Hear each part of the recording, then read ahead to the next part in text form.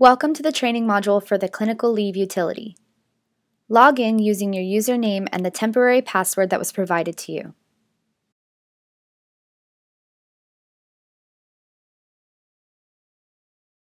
Upon login, go to the fourth menu item called Clinical Leave.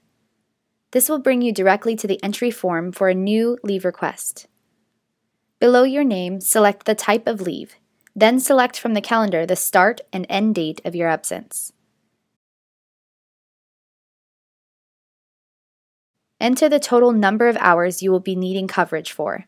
This is for use when you are requesting partial days and to identify shortened and extended workdays needing coverage.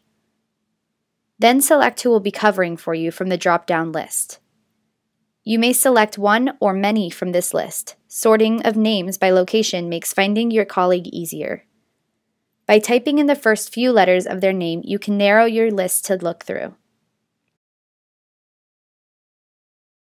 Comments are optional, but can be used to explain your request for leave or elaborate on coverage.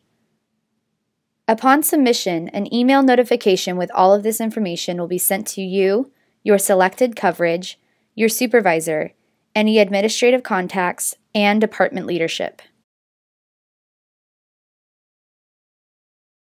Next, we'll go over the clinical leave reports.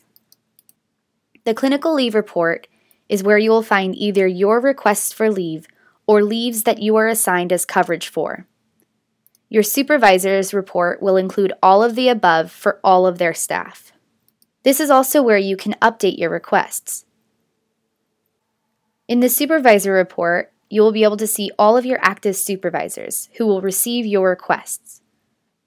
As a supervisor, this is where you will add or remove your staff. This completes the training for the clinical leave utility.